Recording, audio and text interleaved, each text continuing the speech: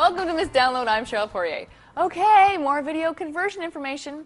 This particular video converter is from Extensoft, and it's for Windows users. Sorry, Mac users, but you guys already got some pretty sweet toys, so this is for us PCers.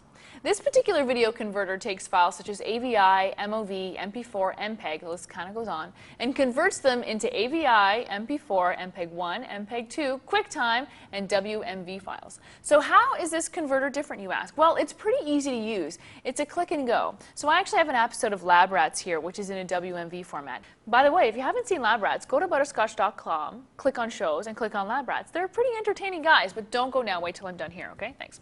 Anyway, we'll convert this video from a WMV to a different format. All you have to do to convert the file is to import the file you want to convert, which I have done, and then click on Profile, and it gives you a list of profiles.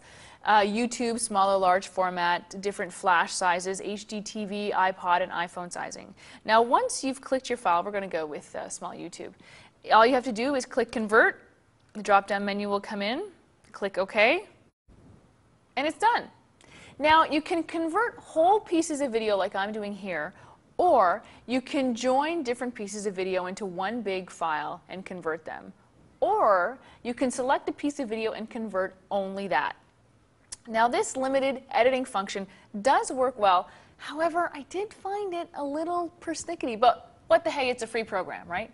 Once you've selected your clips, you can go to Export and select a profile like I showed you before. But here, you can actually change some of the video and audio presets to better suit your needs. Then again, click Convert. Drop-down menu will come in. Click OK. And then your clip will convert. Now, some computers take more time than others. Mine tends to take a little bit more time. But video conversion does take some time anyway, so make sure you have a little bit of patience with you.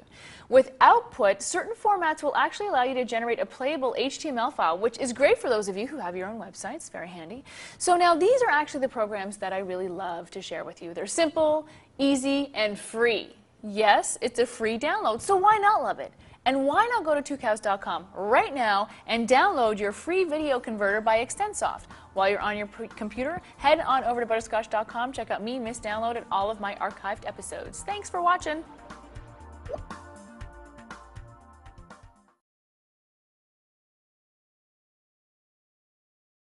This episode is brought to you by our friends at Hover, the easiest way to buy domain names and do more with them. Get 25% off today by visiting hover.com/missdownload.